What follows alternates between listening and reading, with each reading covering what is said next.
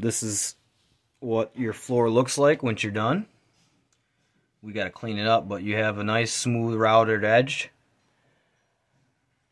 And it looks like it's been a professionally installed floor. Alright, so pretty much what we're doing today is we're putting in the floor. And we're using these thin acrylic sheeting. We already have everything framed in, the plywood's in. What's cool about this is it's an acrylic sheeting and you can use woodworking tools. So what we're doing is to make it look like that nice clean round edge, we're taking a router, we're routering off the edge here to give it that smooth, clean look that you normally see in boats when you have the starboard all flushed together and the edges are all routed off. So that's what we're doing here. We just finished up with this piece. Now we got to do a couple measurements because we got to do a little bit of cutout, but it comes out really great. It's a lot cheaper than what you would normally spend on starboard. You can get a 4x8 sheet of this for about $100. So, and then we just cut them to size, router off the edges, and boom.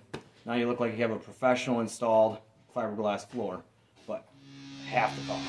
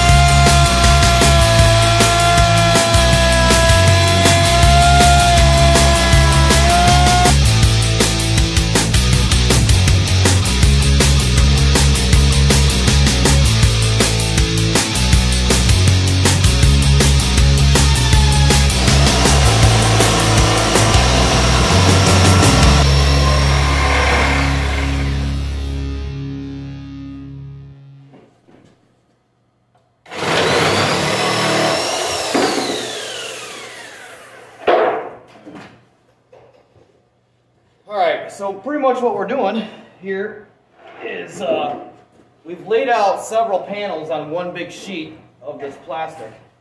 That way we can see these big chunks here, they're scrap.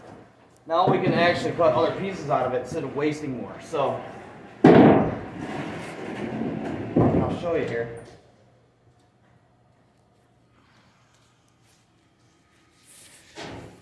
So what we got going on here is we got one panel here, got another panel here, and then one right here.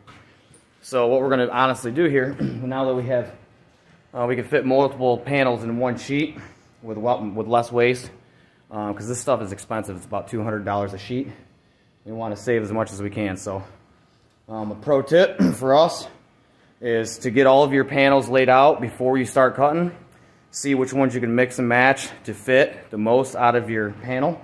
That way you won't have less waste.